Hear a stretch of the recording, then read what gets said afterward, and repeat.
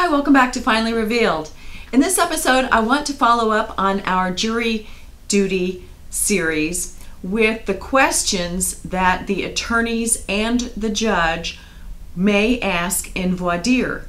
Again, this is the process, or this is the part of the process where the prospective jurors are in the courtroom and there are questions being posed either by a show of hands as to how many people has had this happen, or how many people know about this. Then there may be specific follow-up questions directed to the individual people who raise their hand or don't raise their hand or otherwise. The whole process in most states starts with a questionnaire. The questionnaire is partially filled out by your registration, either registered voter or whatever means that state collects the information to decide who might be called for jury duty. So that will usually include your name and address. Your address matters because if you are no longer living at that address, that's the address where they are pulling people for the jury, and in that province, that county, or that parish, depending upon what state you live in, those local courts are looking for local jurors. So your residence is important. If that information is not correct when you are pulled for jury duty, make sure to tell them, as that may be a reason to excuse you, because the eligible jurors are supposed to be those people living in the community where the case is filed. So that's number one. For federal court, the area is larger. Some states have one federal district that's the entire state, but they have courts sitting in different places, so everyone in the whole state is eligible to be called for those. Other states have several, 4, 5, 6 separate districts, and those are geographically based also. So you want to make sure your address matches up with where you are called for court. The next thing on the questionnaire is going to be your place of employment, and this will be requested of you at the time or around the time that you are called for jury duty, or maybe even that morning, but usually it's in advance. So the questionnaire will have who you are, your name, your address, your age, your employer, and they may have other information about whether you served on another jury previously, and other types of identifying information. There may be extra things for different places. So that is the information that the court has, meaning the judge, and the attorneys who are going to try the case. So they have this information. Then the attorneys are going to take turns asking questions of you, the panel, the venire. Look at the people who are in the courtroom. They will ask you, do you know the attorney? And they'll say the name. They'll ask you if you know if there's a company involved, if there are individuals involved. The defendant, they'll ask you the defendant. They may ask you, do you know the names of some of the witnesses? If you have a relative, a neighbor, or someone associated with any of these people, you need to raise your hand if that's the designation. They say, raise your hand if you know Mr. Jones. Or how many people have banked at Bank of America or have accounts there. If Bank of America is a party, they may ask you that. They may ask you if you own stock in any of the companies, if there are corporations involved. If it is a criminal case, they will ask you if you've ever been the victim of a crime. If you've ever been the victim of a crime similar to the one in the case. If you have ever testified in court before. If you have ever participated on a jury, that will be on the questionnaire. Now, they also, if it's a medical malpractice case, they will say, has anyone ever had an operation? Has anyone ever had an operation that they thought was botched? So they will ask questions. Listen to these questions. The questions will tell you what the case is about.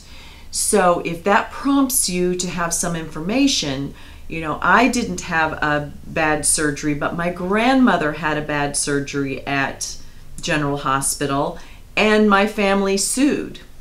So that is information they're going to want to know. They will ask you then maybe if you did sue, was it settled? Did it go to court? Those types of things. Just because you have information on one of these categories doesn't mean you'll be stricken or a challenge will be used against you. They're just trying to get the information.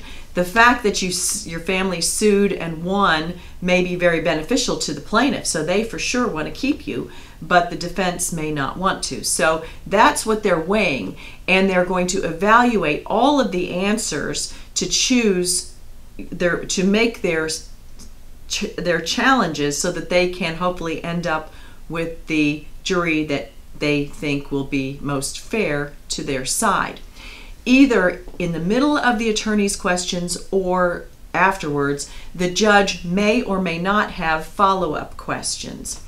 The judge may recognize someone. The judge may want to disclose that they know someone in the room, even if that person hasn't identified or raised their hand that they know the judge, or they're a neighbor, or they're in Sunday school together, or their kids play together, something like that. So all of that information they want to get out. And in my other video, I tell you why they want this information, so you want to watch that. Other questions they may ask will be follow-up questions to the questionnaire. If your employer is listed and that business is similar to one of the companies in the case, they may ask you about your position.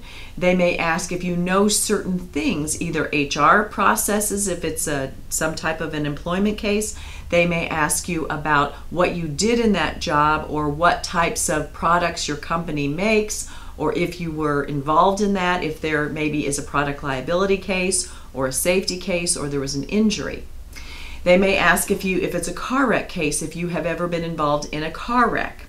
They may ask you if you've ever received a traffic ticket, if that's involved. They may ask you if you've ever been the victim of a theft, if it's a criminal case and there is a theft. So they will, if they say, has anyone here ever had someone die without a will in their family? And they may have you raise your hand. They may then continue with general questions, or they may get more specific.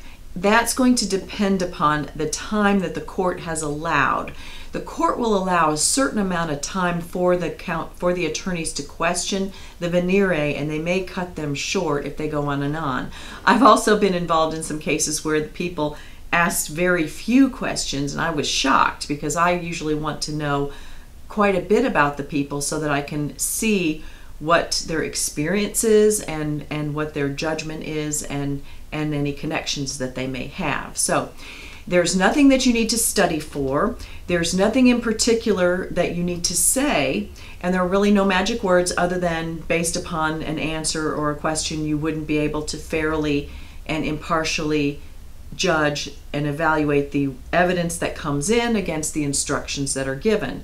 Other than that, they just want the information, and you should give it to them, because the ultimate injury would be if someone does not disclose some information, and then that is material to some party in the case or their claims that causes a mistrial, and then another jury is going to have to come in later and start all over again on this case, and we don't want that to happen. So I hope this was helpful to you. If you are in jury duty and you receive some questions that you think are unusual that I didn't cover, please leave them in the comments below.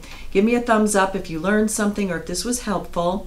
Please subscribe to see the other videos, and come back and see me next time. Thanks for watching.